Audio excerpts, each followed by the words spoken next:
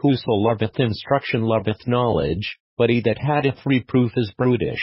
A good man obtaineth favour of the Lord, but a man of wicked devices will he condemn. A man shall not be established by wickedness, but the root of the righteous shall not be moved. A virtuous woman is a crown to her husband, but she that maketh ashamed is as rottenness in his bones.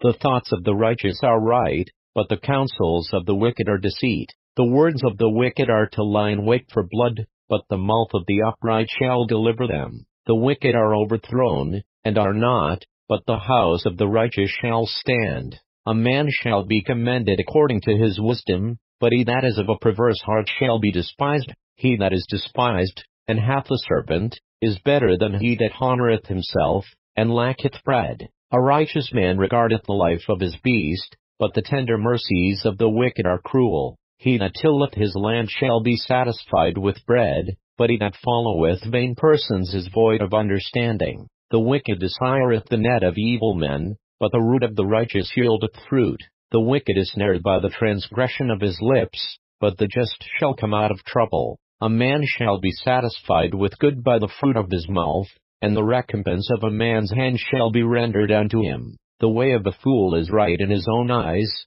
but he that hearkeneth unto counsel is wise. A fool's wrath is presently known, but a prudent man covereth shame. He that speaketh truth showeth forth righteousness, but a false witness deceit. There is that speaketh like the piercings of a sword, but the tongue of the wise is health. The lip of truth shall be established forever, but a lying tongue is but for a moment. Deceit is in the heart of them that imagine evil, but to the counselors of peace is joy. There shall no evil happen to the just, but the wicked shall be filled with mischief. Lying lips are abomination to the Lord, but they that deal truly are his delight. A prudent man concealeth knowledge, but the heart of fools proclaimeth foolishness.